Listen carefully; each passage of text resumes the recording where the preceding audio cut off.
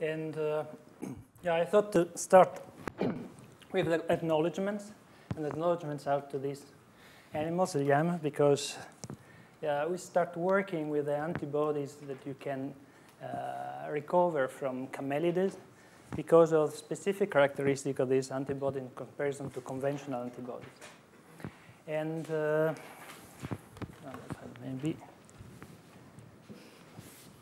maybe better anyway. So I think that everybody working in the lab has worked also with antibodies, monoclonal and polyclonal, so what we call usually conventional antibodies that are for sure good reagents, but with some limitations. And for this reason, people thought that IgG, for instance, is too large, too bulky, and tried to get smaller fragments, like, for instance, Fab at the beginning, and then something synthetic, like single-chain domains. And as a derivation of single chain, also different way of polymerizing single chain, so in triabody, diabody, tetrabodies, and so on.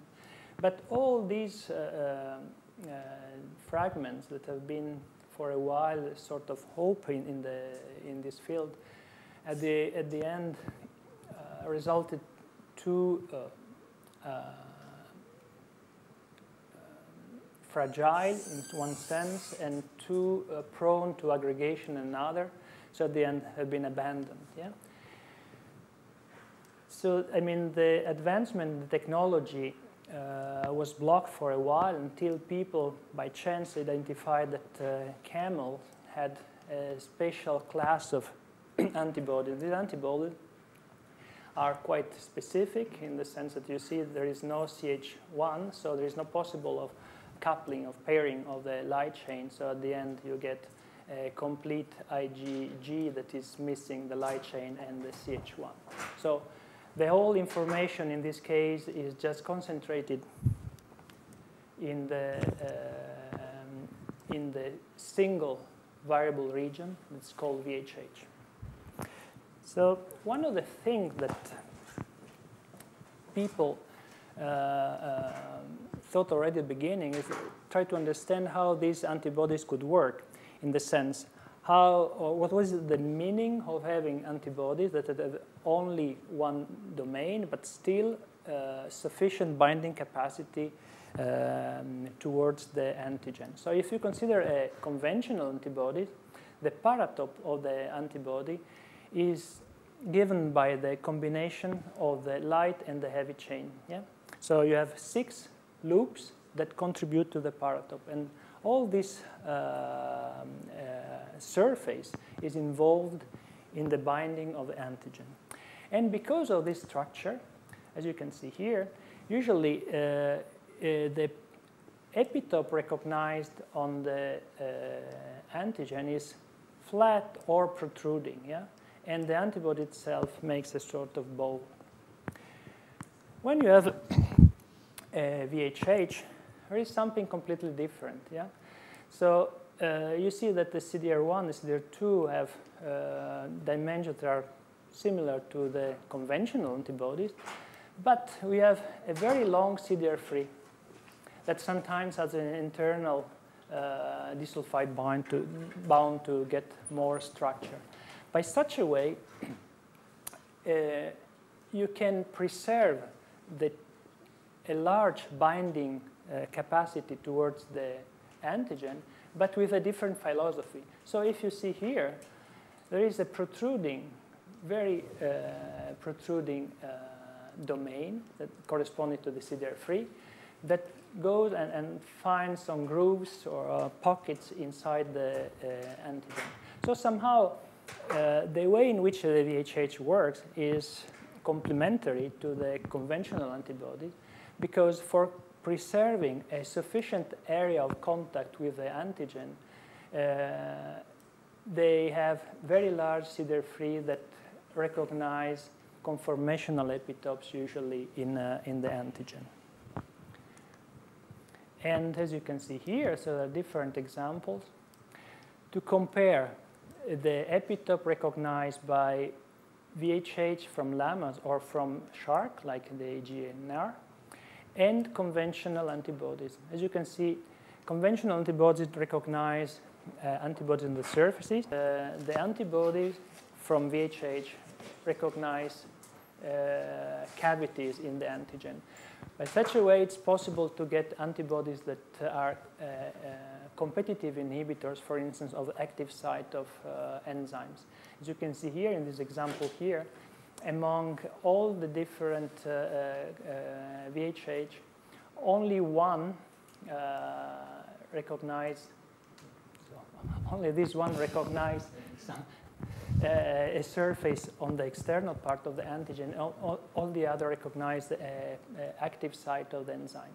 And the same thing has been identified also for alpha amylase, not only this is lysozyme.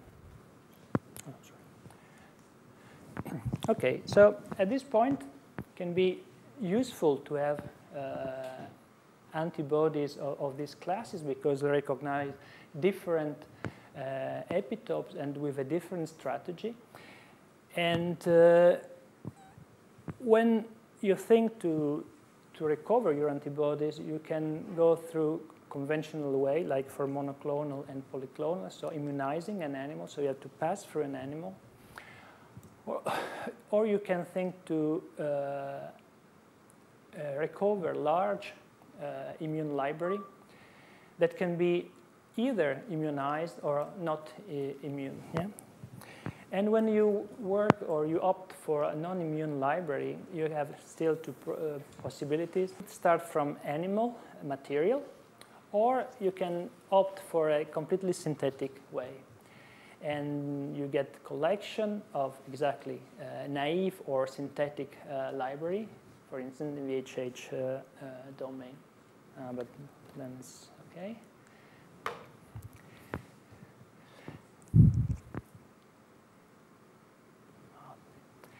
So when you think or you wish for, because you think that only somatic maturation can give you antibodies of a specific quality, so you wish to pass through the animals and immunization, at that point you can always find technical problems in order to get your antibodies. So first of all, to get enough antigen.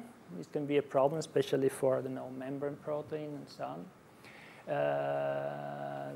Yeah, maybe that the antigen is not available or is not or still unknown in some cases.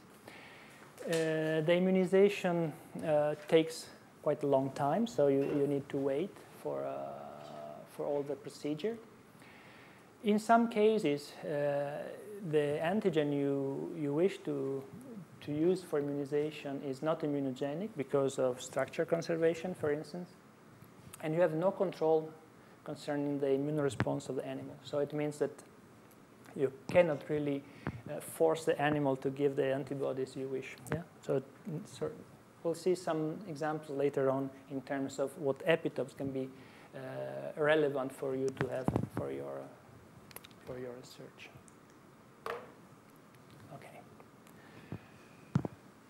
So antibodies, for sure, are something that are preferable to other kind of molecules when you have to recognize something and you know some characteristic of antibodies that can be useful for designing a structure that is optimal for your aims. So, for instance, when you consider a VH region, you have 4 frameworks that are conserved. You can see here the variability of the residues at the different frameworks. Yeah, so it's really very low. And then you have the 3 loops, the CDRs, that are hypermutated, even in nature.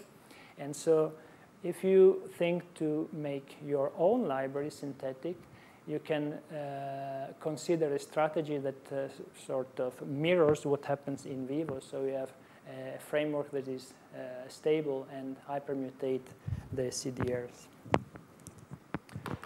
And it's what we have done in Paris.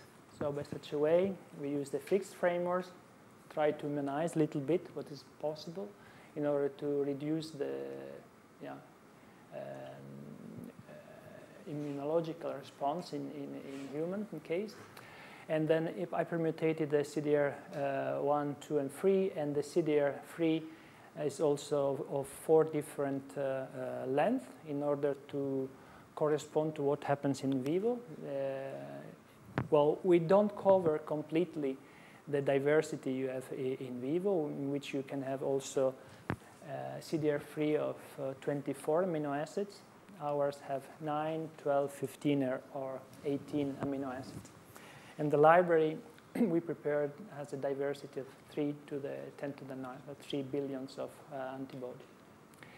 And this is the theoretical diversity, but we did also deep sequencing, and for what we have checked, there is really a complete corresponding to the theoretical model. After some test panning, we found the library was efficient in getting or in selecting antibodies for known antigens, and then we tried to produce these antibodies and validate the activity. And at this point, we knew that we had a functional library we could use for our experiments. So I calculated a little bit how much cost a panning, so a panning cycle. So how much does it cost to get at the end your antibodies in comparison to the price you can have if you do by yourself a monoclonal antibodies? And we are in some hundreds of euros, so something that is roughly 1/15 of the cost we had for producing a monoclonal. You can have it in 2 weeks, so this is extremely faster than monoclonal. There is no problem with toxicity or immunogenicity because the selection is in vitro. You can also select antibodies for unknown epitopes, but epitopes that anyway make sense because are able to discriminate between, for instance, cell classes. You don't pass through animals, and this can be also an advantage, especially if you have restriction or legislation that impair these applications. And you can have affinity or variable level. This is also quite important. For several years, I think that affinity has been sold, especially from companies, as a plus. But more and more of the data, in vivo data, demonstrate that too high affinity in vivo can be a problem, because what happens is that if you have antibodies that are too affine, they are just blocked on the surface, for instance, of a solid tumor, they are not able to penetrate.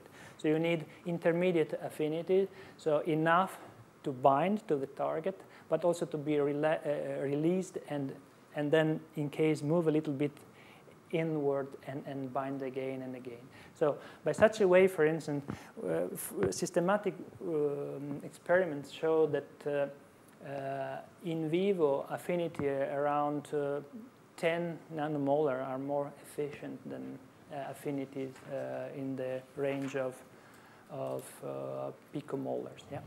Then for sure it depends of the application, and it's something that is also related to the dimension and the valency of your antibodies. These are also other aspects. We don't talk in detail of these in this talk, but if you wish, we can discuss all these later on during the final discussion.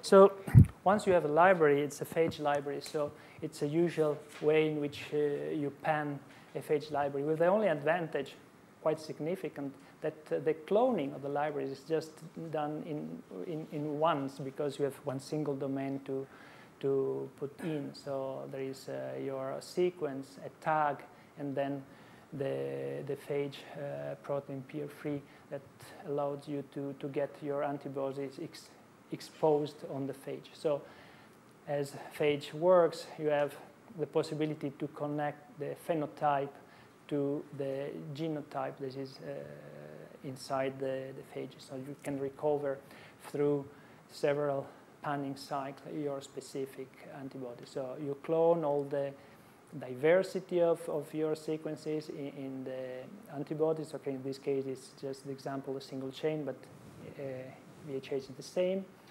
You bind, you wash what is unspecific, you amplify it for a couple of times, and then you get your specific antibodies. This is true for soluble antigens. You can stick on surfaces or on beads. But what we did, especially in the last years, was panning on cells. Yeah, and this because among the antigens, membrane proteins are for sure the most tricky and most difficult to produce. So if you can directly select antibodies on the cells, it's a great advantage. You don't need to spend time for producing the antigen, and you do your panning on something, on structure that are the native structure with all the post-translational modification, and they are embedded exactly in the natural lipid bilayer that the antibodies in case will find in the final application in vivo. So you are selecting antibodies that are structurally extremely closer to or are thought to recognize extremely closer than antibodies that recognize recombinant protein, their antigen in vivo condition, even in the panning as is done in vitro. So what happens in this case? You take all your library, you challenge your library together with a control cells. So control cells is a quite unprecise concept, but it means that you can use any kind of cells that make sense to consider a sort of negative control of what you are looking for. So can be, for instance, healthy cells in comparison to something that is mutated towards disease cells, can be a stage of a disease in comparison to another one, can be a subpopulation in comparison to another. So it is up to you to understand what is maybe your best system of control. Anyway, you deplete your library against this first cell population. It means that if there are antibodies displayed by phages that binds to these cells, there are antibodies that recognize common epitopes or epitopes you are not interested in. So you discharge all this material here, and the unbound fraction you keep, and you go on your target cells. Yeah, and even in this case, you'll have two subpopulations, something that doesn't bound and something that binds. And what is bound here is something that is specific for these cells and is not specific for this because it didn't bind the first time. So you're sure that you selected some antibodies that can discriminate between these two kinds of cells. And so using this approach, you can do different kind of selection. So for instance, you can select antibodies against known biomarkers and find antibodies for new biomarkers that specifically expressed on some cell subpopulation. Yeah? So exactly, we work mainly with cancer cells, but this can be applied to any kind of disease or system even. And since the screening is done at proteomic level, it takes in account also all the translational modification. So some examples, two examples. In one case, we used two cell lines. One is almost negative for HER2 expression, and another is positive. And the other case is just one cell line, the same, wild type are overexpressing a specific target. In this case, it's FSHR. So in the first case, you have something like this. So the target was CD36. And here is the CD36 fused to GFP, and this is the distribution of the antigen. And this is the picture identified using the VHH selected against these, cells overexpressing this antigen. And you can see they merge very well. And this is a negative control. You see it doesn't work in this case, so fine. And in the case of the FSH receptor, we did the panning, and then we used the phages directly for the screening.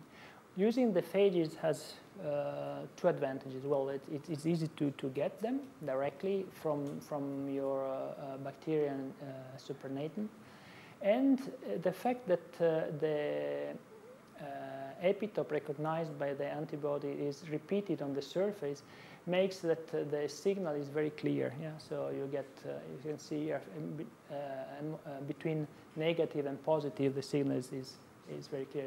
You haven't something that is in between and you think, okay, maybe it's good or not.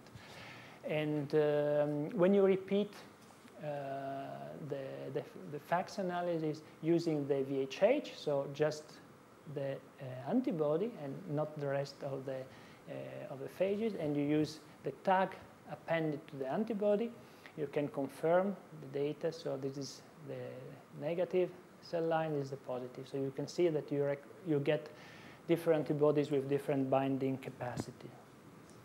And since this receptor is a GPCR receptor, you can use the accumulation of CMP to understand if your antibody has also an inhibitory effect or not. And so this is a control VHH, and this anti-GFP has no inhibitory effect. You see the control here.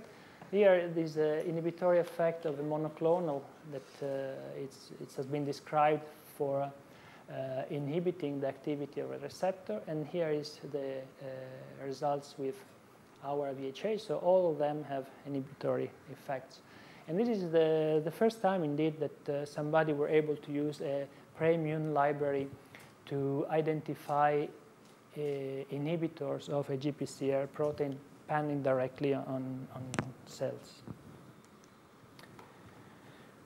And here's our classic, our model. So we do the panning depleting on the HER2 negative cell lines, MCF10A, and then enrich on the SKBR3. And this is the result out of one plate we analyzed by FACS.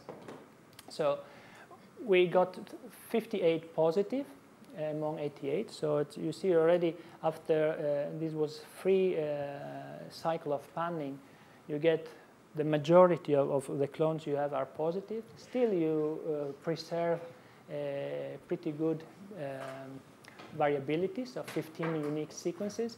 And of these, 13 were for HER2, but we know that it's extremely highly expressed on this cell line, so we expected to get antibodies against HER2, but still, there are 2 sequences that recognize something else. Some unknown biomarker specific of these cell lines that is not expressed in this one. Yeah? And for instance, these antibodies work pretty well in immunoprecipitation. This is a quite typical pattern of HER2 because there is a full-length protein and all the shedding product. And we'll see something else about these binders, but I wish first of all try to understand a more general view how this technique of panning can be improved in order to get antibodies that are specific for some function that can be relevant for our studies. Yeah? For instance, in the case of receptor, I can have, for instance, a receptor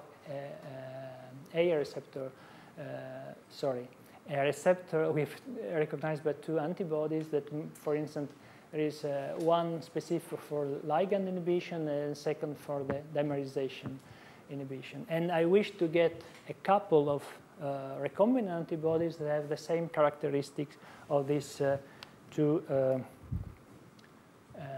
for instance, therapeutic antibodies already available. So this is the ligand, it binds to the receptor, there is dimerization. And so what I need is two antibodies, one blocking the ligand and one blocking the dimerization. Yeah?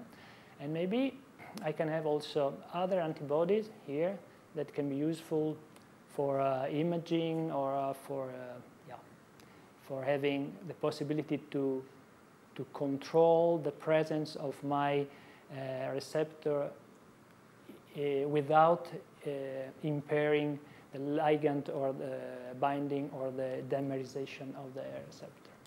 And by such a way, if I use during elution a competition with the ligand, I can remove among all the antibodies that recognize my receptor just the subclass of antibodies that compete with the ligand for the same epitope. And if I obtain dimerization, I can also get a second class of antibodies that are exactly the antibodies that compete for the dimerization site. And then I can use triethylamine for remove the remaining antibodies that binds to epitopes not involved in a specific recognition. So at the end, I have different classes of antibodies with different functionality that can help me in organizing different strategy to study this receptor. And I can also, in case of, I don't know, one specific antibody, use, again, competition to select different antibodies for the same epitope with specificity, I don't know, of affinity or roughly different epitope recognition. Okay. This is an example of this strategy we used. So in this case, we did the first panning against FGF receptor 1. And what we found was really a great amount of antibodies, but all against the same epitope. And this was not a functional epitope. So these antibodies were nice for imaging and so on, but were not useful for instance, for inhibiting the activation of a receptor. So what we did later on was a panning, exactly as the first one, but instead of doing the elution with triethylamine, this is a classical way of removing any binder, we anticipate a step by, and we did a competition with the natural ligand FGF2. And by such a way, if this is the epitope that was recognized by the standard TIA-eluted antibodies, we recognized two classes of antibodies, one that were overlapping between FGF and the other standard cluster of antibodies, and the second one that was only specific for the epitope recognized by the natural ligand. Yeah? And we use this antibody to show that it was really functional somehow, yeah? And this is the experiment. So if you take the cells, yeah, you can identify on the surface the receptor, and after 24 hours, they're still on the surface. Doesn't change anything. If you add the ligand, the presence of heparin, after 24 hours, instead of having this distribution on the surface, the receptors has been completely internalized. Yeah. But if you put the competitor antibody together with the natural ligand and the heparin, you are able to block the function induced by the ligand. So, and the receptor is still present completely on the surface. So even if this antibody here was really weak in terms of affinity, the fact that it has a binding capacity that is competitive towards the natural ligand allows to use it as a reagent to block, so to tune the activity of the receptor. And so when we have the case we have seen before, we have at this point different antibodies for different epitopes that we know, at least partially. Then we can reconstitute molecules in which antibodies blocking different functional sites are put together, and we can use even a third one in order to improve, for instance, the avidity of our molecule. And there are different tags we can use, molecules we can use to change the avidity of our systems. For instance, an FC domain for ambient bivalent, a coil-coil system for a trivalent, a system based on streptavidin, and for sure we can also it's more tricky but feasible also to have bispecific or trispecific antibodies based on this system here. Okay, so this was the classical way, and this is a specific application. So a collaborator of ours had the problem to find an antibody that were able to recognize both the mouse and human isoform of an antigen, so in this case ALK. So what we did is the first step of depletion against HEK cells wild type. And so we removed all the antibodies that recognize specifically this class of, this cell line. And then we do the enrichment on the HEK cells, but overexpressing ALK, murine ALK. And we selected some antibodies.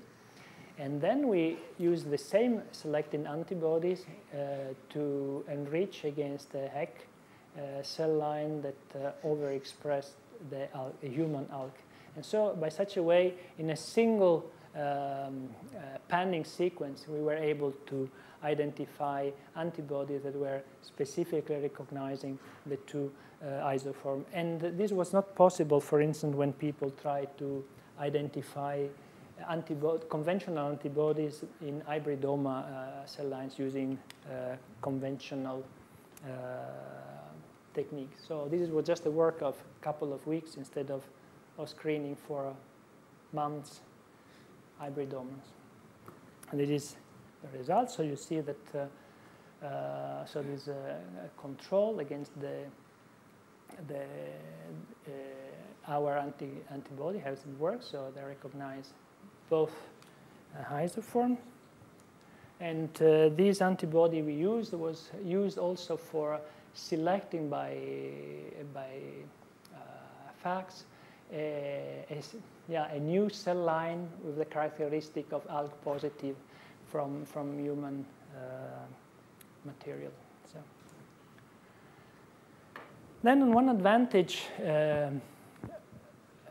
we have of working together with the hospital in Curie is that they have a large collection. I mean, there is a lab that is devoted to translational research, and they prepare, in the years, they prepared a large collection of PDX, so patient-derived xenografts. And these are tumors of human origin that have been xenographed into mice, and that can be reproduced on mice. So what it means is that you can have the possibility to come back to the original tumor at any time because you have the original human tumor just propagated in mouse.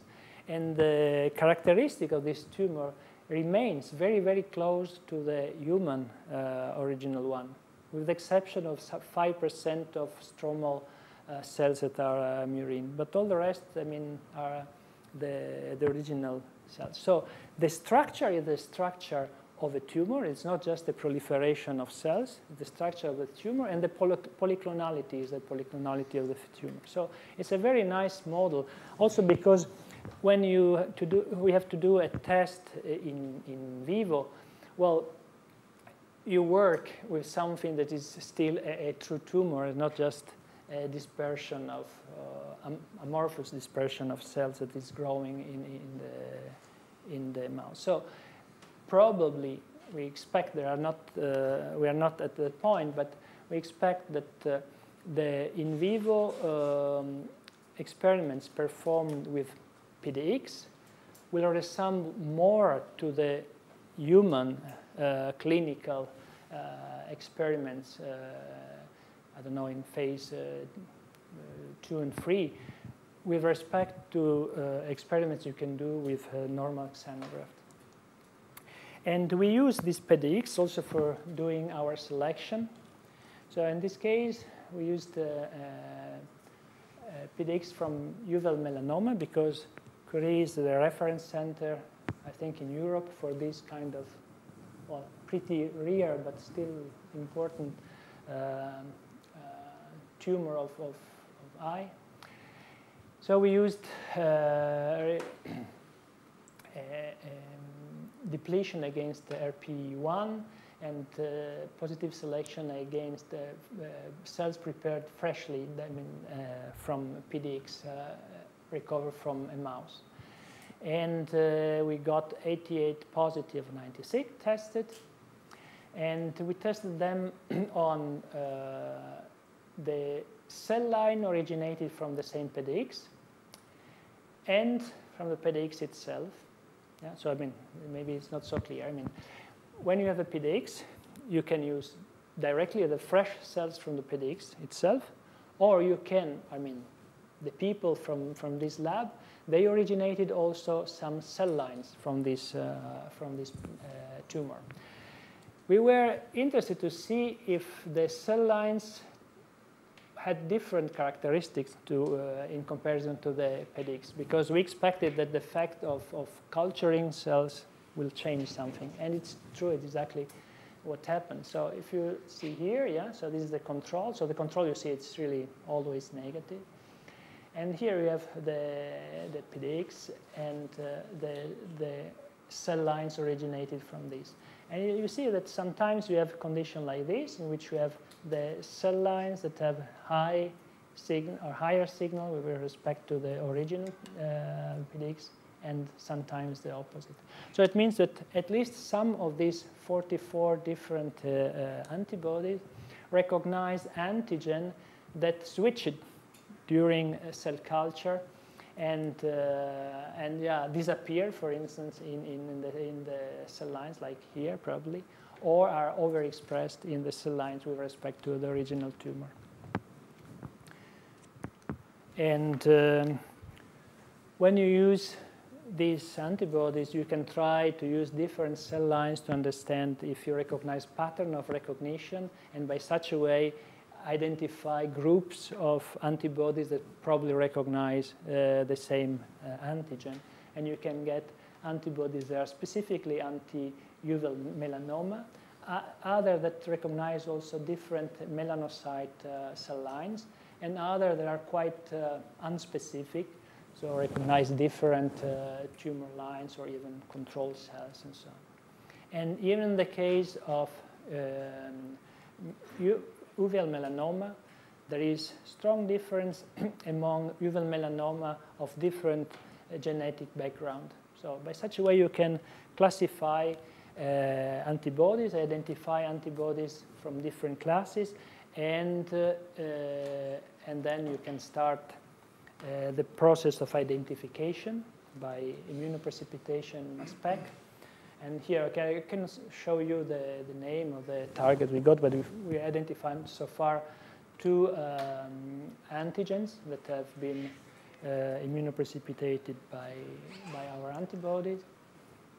And then we try to get something more specific. So we thought, okay, now we work with a primary tumor. Maybe we can get the same and try to see if we find antibodies specific for metastatic tumors. So we used the same genetic background, but metastatic. Same procedure, so depletion against RP1 cell line, and then the screening. So we identify 45 unique sequences. They're negative in FACS, positive in FACS. And the surprise was that all the 45 sequences, they were positive for the first antigen we identified before. Yeah? So in the metastatic, somehow this antigen is even overexpressed or more overexpressed than in the primary tumor. So it means that when you do the panning, you find a lot of, they are all different sequences, but are all recognizing the same antigen. But you can use also a different strategy of panning. So in such a way, we deplete on the primary tumor and enrich on the metastatic tumor. And by such a way, we're able to identify, okay, some antibodies recognize both, but 5 sequences that recognize, so more specifically, metastatic tumors and not primary tumors. Yeah? And by such a way, the interesting thing is that all the antibodies we identified by such a strategy are not recognizing the overexpressed antigen that is usually so largely expressed that make this large this converging selection against it. So I think it's quite interesting to see that even if in one cell population you have an antigen that is extremely more expressed than any other else, or at least we can say in vitro immunogenic extremely more than any other else, if you identify the correct panning strategy, you can harness your system in order to get anyway antibodies for rare antigen. Yeah? And here, okay, again, we try to identify different patterns. So you see here, these are clearly probably recognizing the same antigen, and these are also very similar, and this is probably a different one. So now we are trying to identify what are these metastasis-specific antibodies. Yeah? And here is another example. So we used different cell lines, yeah? Different antibodies, and the level of expression, I mean the activity as measured by FACS. No, sorry, this is by ELISA, sorry. And to show that looking at the pattern of expression on the different cells, you should identify the antibodies that recognize different antigens. What was nice to recognize that the control cell lines were always negative, except in here, yeah. So, and tumor cell lines were positive, maybe in some cases and not in others, and so on, because this is exactly the different level of expression of the antigens. And so using this strategy corresponding to 7 different panning on 2 models, we screened 500 clones, and then we sequenced 450. We identified 110 unique sequences used for identifying 35 antibodies to use for IP. And so far we identified, okay, now it's 6 targets, and we are in the mass spec for other 4 or 5 of them. So.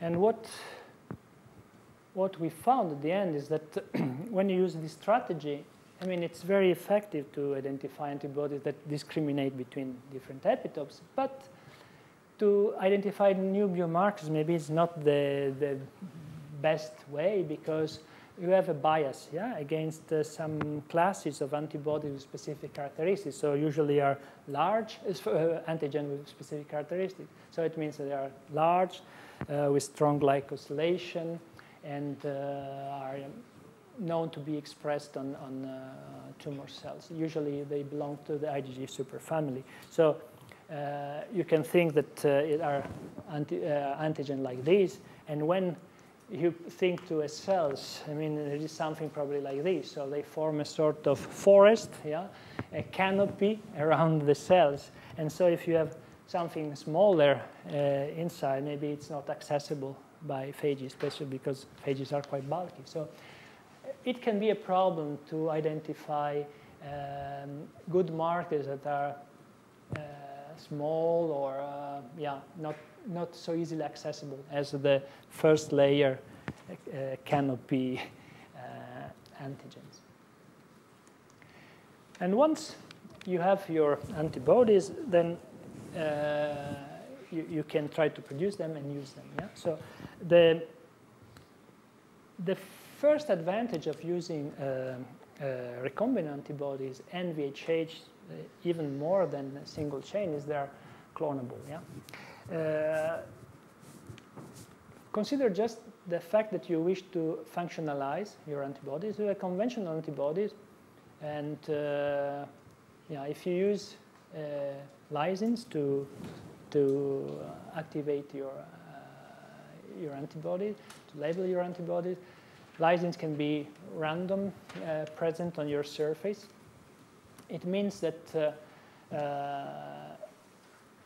if this is the paratope, and you are lucky, maybe the labeling is done on lysins that are outside from the paratope, and in the worst case, the labeling impairs the activity of your antibodies because it changed the surface of your paratope. But even in this case here, you cannot control really very well the level of expression. You could have, in one case, it's this pattern, in another case, I don't know, just here, labeling and so on. So you get a population of antibodies with different kind of labeling. I've seen once one paper in which people analyzed after labeling what happened of their antibody, and they found more than 10,000 different classes starting from one single antibody. So even if you don't impair the activity, all the other, I mean, in vivo characteristics can be changed. So you have a very heterogeneous material. But if you have recombinant antibodies, it doesn't matter where you have your lysine, because you can have, well, you know, pretty well here. You can add a tag in a direction, and then you get your functionalization as specific residue there. So we work on different tags to check what could be more useful and so on. So SnapTag, for instance, is a nice system for cell biology because you can get covalently bound of any derivative of benzene guanine.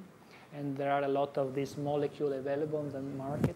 The same, you can use orthogonal chemistry, clip and halo, that is just the similar criteria, even if the chemistry is different.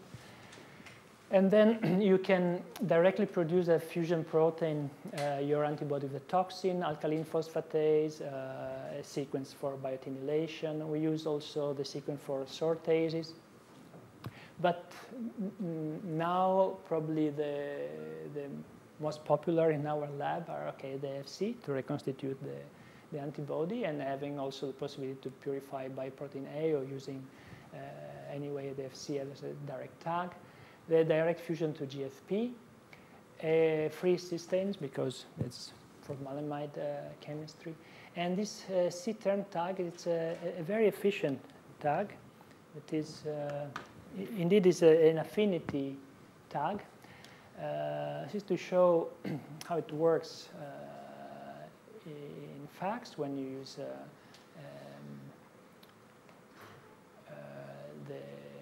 this tag here. This is just to show the direct fusion of the GFP. But what I wish to show you is that the C tag allowed a very, very clean purification. So this is a purification of the same antibody with the talon and with the C tag.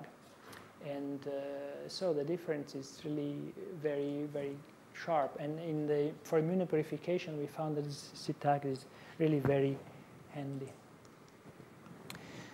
Okay, so once you have your domain, yeah, you can reconstitute it in IgG. You can add different tags or protein that can change the dimension of, so the mass of your antibodies is important, especially in vivo, to modulate the half-life in vivo. And you can also produce bivalent and bispecific antibodies. The effect of working directly on cells allowed to identify antibodies that recognize native epitopes and are also easily accessible on the cell surface. So for in vivo application, this is an advantage. So you can really, you think that if you pan on cells and you have antibodies that will be useful for in vivo applications. Yeah? And the fact of having a premium library simplifies things. So we did also some experiments in vivo with a set of antibodies. I mean, a set of antibodies in the sense that there is just the same antibodies all the time. So it's an anti-HER2, but we use it in different formats, and the formats change in terms of mass and in terms of valency. Yeah? So we have bivalent, monovalent, and bivalent. Yeah? Trastuzumab is the control, conventional monoclonal antibodies, and we have a negative control that is an anti-GFP antibodies, and then we have a bivalent, 30 kilodalton, monovalent, 15, the FC reconstituted, and one of the SNAP. Okay. And so 60 kilodalton is the cutoff for the kidney filtration. So you are expected that something larger than 50 kilodalton, like the bivalent reconstituted UFC and the trastuzumab, takes a long time of circulation. And the other, in contrast, they have a half time of 15 minutes, yeah, in vivo. So it's a very fast reaction. So we checked at 3 hours, at 48 hours, what happens with the different antibodies. And as you can see here, so it's something that luckily corresponds to what you expected theoretically. So trastuzumab and the bivalent and the FC, they start accumulating, but not very strongly. Yeah, this is a negative control. The C8 with the SNAP is also a negative control in the sense that the chromophore we added it was not detected by the equipment. So we checked the infrared signal. In contrast, the very small antibodies, so the monovalent, accumulated already mostly after 3 hours. Yeah. And the large antibodies, trastuzumab as a control negative, positive, and the IgG-like C8 accumulate after 38 hours. And as you can see, the negative remain negative, and these that was starting having some efficiency here, it's cleared after 48 hours. And as you can see here, also in vivo, you start seeing the signal after 38 hours on the tumor, the subcutaneous tumor in animals.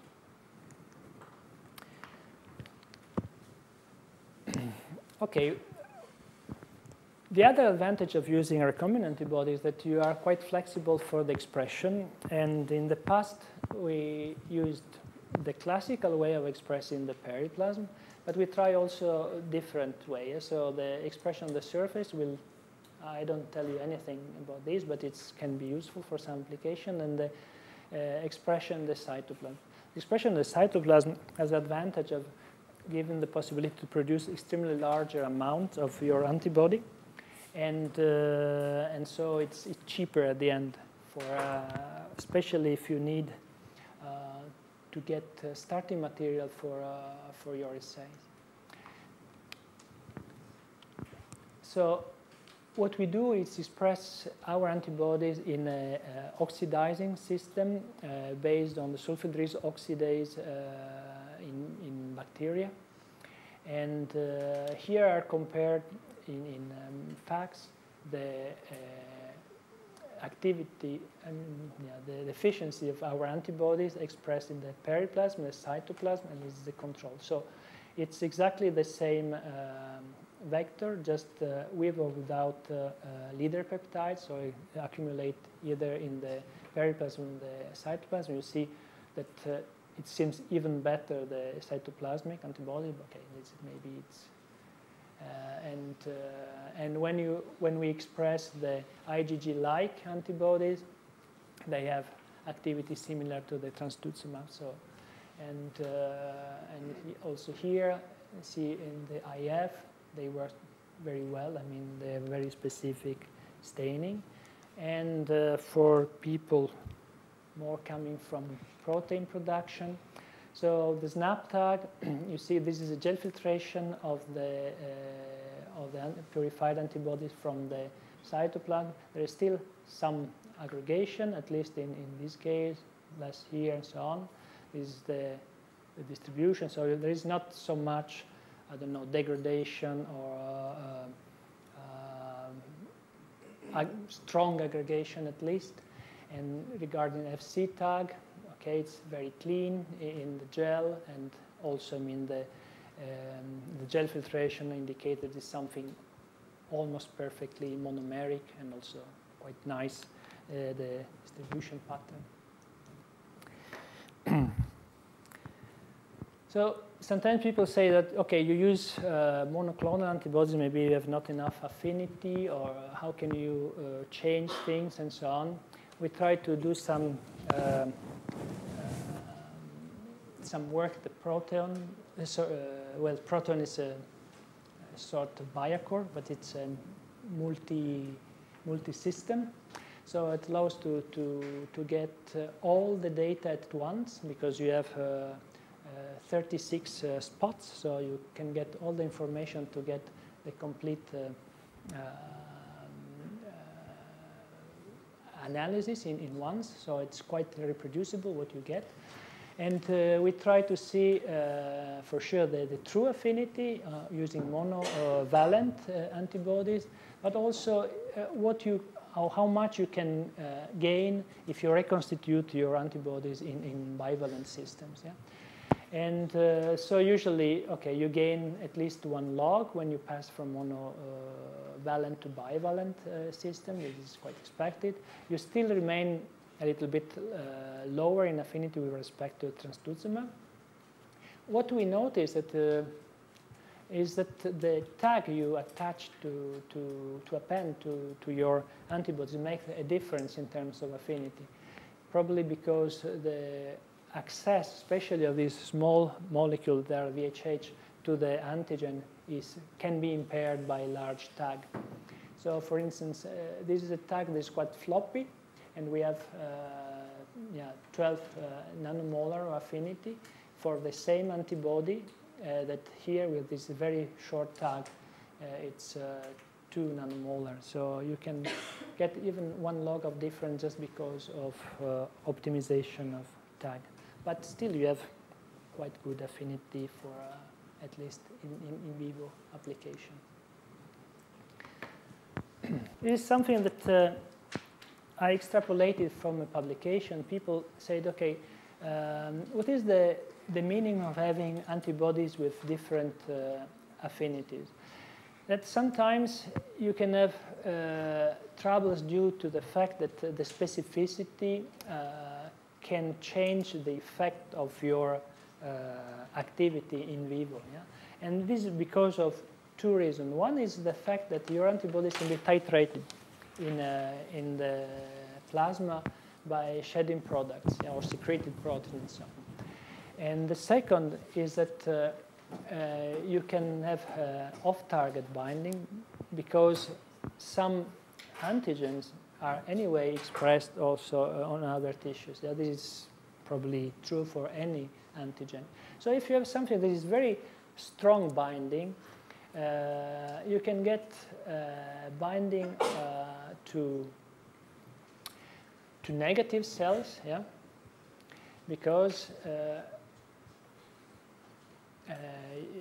exactly because it recognizes anyway the target. In some cases, maybe this is not sufficient for binding, and you can get binding only if you have a bispecific and bivalent system in which the presence of two different antigens give you the possibilities of binding. Yeah? So if, for instance, the affinity of 20 millimolar is not sufficient to bind directly to the single antibodies, if you get through avidity an improvement of affinity and you find only in your target cells the sufficient density of both antigen, only in this case your antibody will be able to bind to your target. This is just maybe quite quickly to show that once you have your antibody, we try to see if it could be used also for different applications. So we work with people that make nanoparticles. So in this case, the antibodies are quite easily functionalized on the surface of the nanoparticles to give the possibility to nanoparticles to recognize specifically their cells. And the nanoparticles are sort of multivalent system that can cluster the receptor, internalize them. You can use this, recombinant antibodies because they have a specific orienting possibility through the tag to orient them on the sensors. So we are studying different way of working, for instance, the biotin streptavidin, in which you can orient through this binding, using single strand DNA that can match with a corresponding DNA, and exactly the snap tag with its surface. And by such a way, there is a collaborator of ours that now try to see if the system can be detected by atomic force microscopy, and other that use classical way of detection or electrochemical system based on the presence of enzymes, or the possibility to use a mixed system of PCR and affinity. And this is just to acknowledge all the people that in the present, the past, and the future will contribute to the work. So the people of our lab, and the collaborators at Curie and in other universities that worked in the past with us. So thank you for your attention.